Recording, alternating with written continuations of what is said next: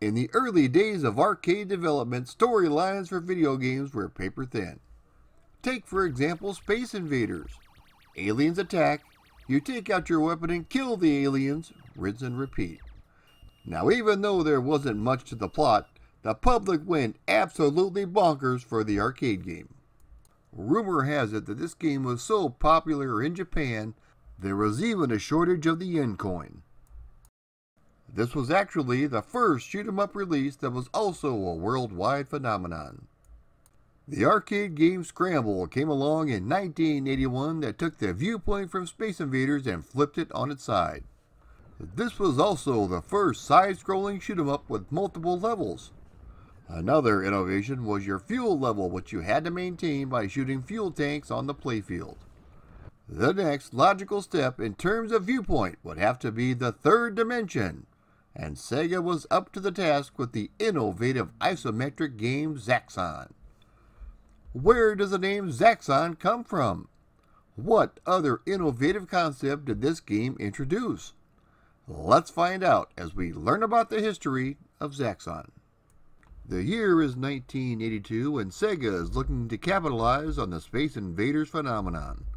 After releasing a string of coin-ops that were only mildly successful, they had their first monster hit with 1981's Frogger. When developing their newest arcade game, the bosses at Sega had one request: take a look at the arcade game Scramble and put their own unique spin on it. In the early 1980s, the company of Ikegami Tsushinki, who were best known for manufacturing professional television equipment, started subcontracting themselves to other Japanese companies. Rumor has it, they had developed a number of games from Congo Bongo, Popeye, and even Donkey Kong. The only evidence of their involvement has to do with the company's logo being buried deep within the copyright graphics of the arcade code. They would later enter into a lawsuit with Nintendo regarding copyright infringement over the source code for Donkey Kong. The lawsuit was settled out of court. The company had a few ideas, but one they kept coming back to was isometric projection, which used an isometric viewpoint that simulates a 3D effect, something that was unseen at the time in any sort of arcade game. They decided to use a variation of the word isometric for the title of the arcade game, which turned into Zaxxon. Zaxxon was released in 1982 by Sega. You take on the role of a lone starfighter who is equipped with a rapid-fire laser as you cross fortified bases of Asteroid City. The goal of your mission is to take down the Zaxxon. The controls are pretty straightforward. Using the flight stick, you move your fighter around the playfield, bobbing and weaving like a prize fighter, while you avoid all of the enemy fire. You have a lone fire button, but it does fire at a rapid pace. You'll need it because it's a one-hit wonder type of game. Not only can you move your fighter left and right, but you move him up and down on the playfield as well. There is a helpful shadow underneath your plane and also an altimeter on your left. You have to keep a careful eye on both of these, as well as the various obstacles on the playfield, including force fields, brick walls that you have to narrowly traverse through, enemy planes, and also the fuel tanks. Stolen directly from the arcade game Scramble, you have to shoot the fuel tanks to replenish your fuel supply. It should be noted that the further into the game you get, the faster your fuel will deplete, so it's best to get into the habit of shooting as many tanks as possible. As the game starts, you'll be flying over Asteroid City. If you make it through this section, you're back in outer space where you must shoot a specific number of planes.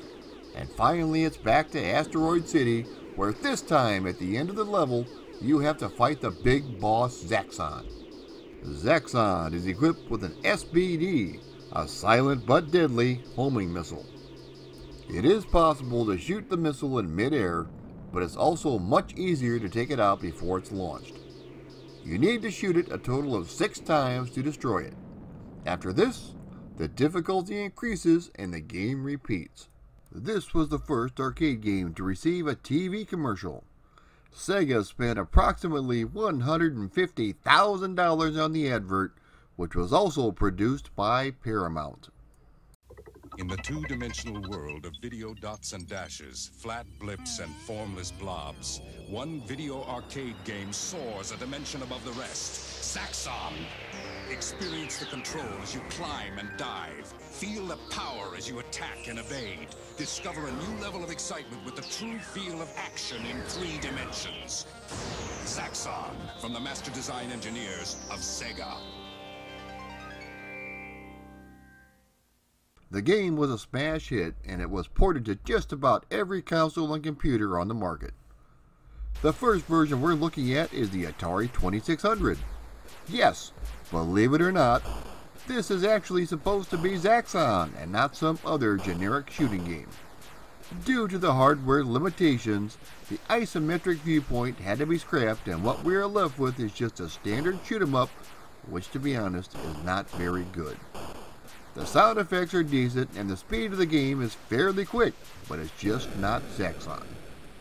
Next up is the Intellivision version, which looks like a slightly beefier Atari 2600 version. The behind-the-plane viewpoint, which worked so well in the Atari version, makes its return, but honestly, I wish it wouldn't have. The game looks more like River Raid rather than Zaxxon. It is speedy enough, and the controls work fairly well, but again, it's just not Zaxxon. The first thing you notice when you start up the Spectrum version of Zaxxon is the horrible clicking sounds. You have 2 choices. Either not fire your weapon at all, or just get used to it. Now let's talk about those wonderful graphics. After playing this game for about 5 minutes, I felt like I had about 3 seizures. The sound, the flickering, the color clash, the slow gameplay. If you're a fan of punishment, this is the game for you. Thanks to some legal shenanigans by a crafty lawyer, we received 2 versions for the Commodore 64. One on diskette and the other on cartridge. The first version we are looking at is the diskette version by Synapse Software.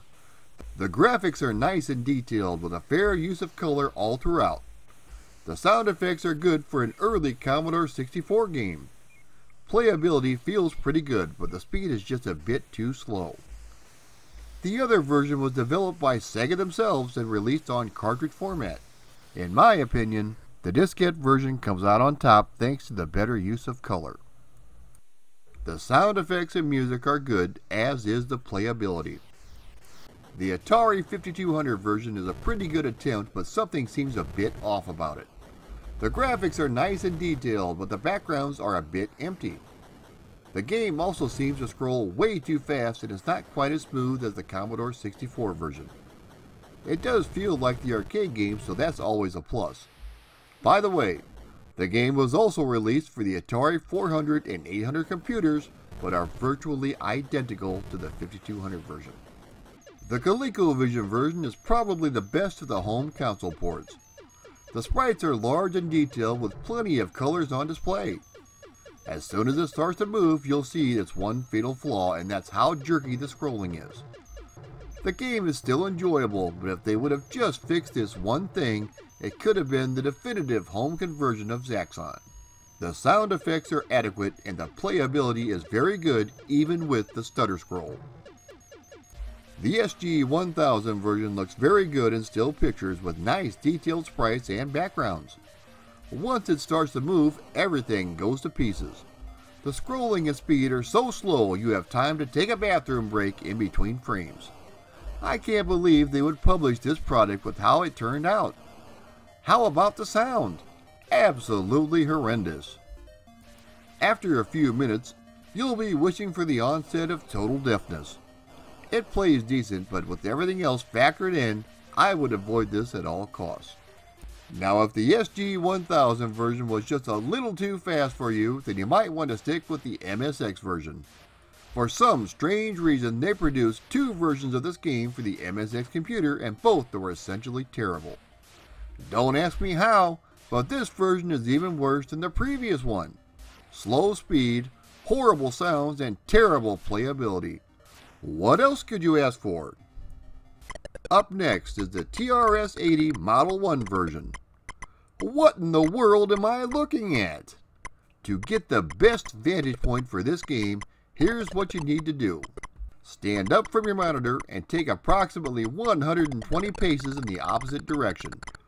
At that point, turn around, squint your eyes, and it just might resemble Zaxxon. All jokes aside, this computer was designed only for techs with no graphic support.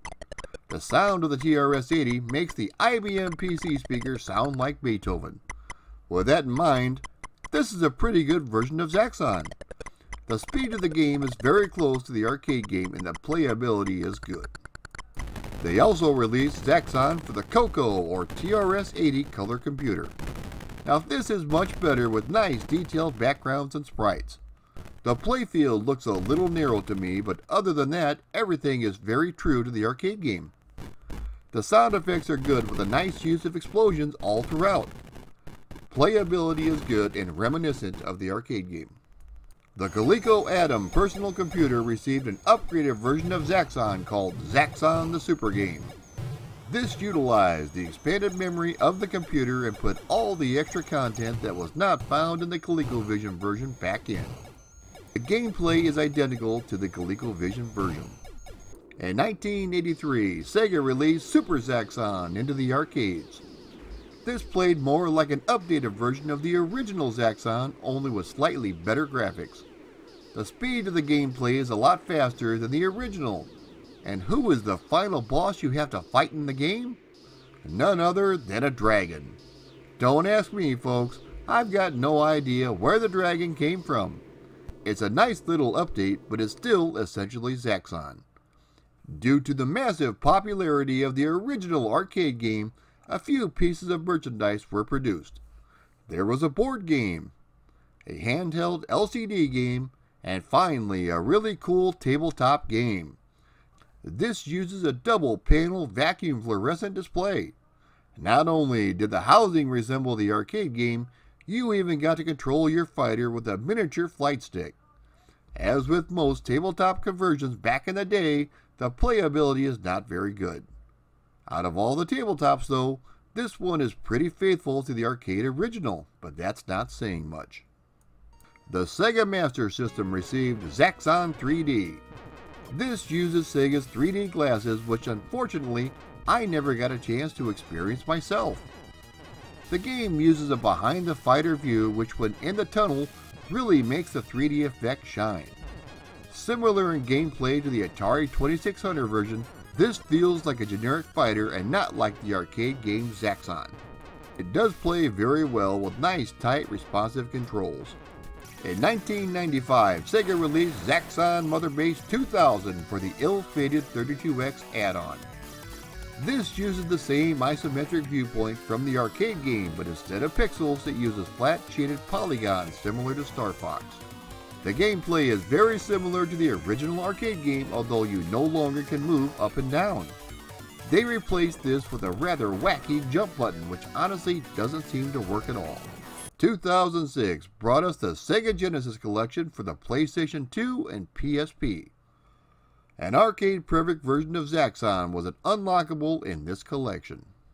The Sonic Ultimate Genesis Collection was released on the PlayStation 3 and Xbox 360. This one also included an unlockable version of Zaxxon. The game was also released for the Wii Virtual Console. In 2012, Zaxxon Escape was released for the Android platform. When this game first starts up, you'll be amazed at how nice the graphics are. Then you realize this is just another endless runner and has very little to do with the original arcade game. Excellent graphics and great music and sound effects, but the gameplay is just totally wrong. And that pretty much wraps it up for the history of Zaxxon. The game was definitely innovative for its time with its isometric viewpoint and excellent graphics. If you ever see this in the wild, be sure and give it a go. You can play it on MAME, but there's nothing like feeling that flight stick in your hand while you defend Asteroid City. If you like my videos and want to support me on Patreon, please click the link below. Also, be sure to like, share, and subscribe to my content. It's the only way my little channel can grow. Thank you so much for watching.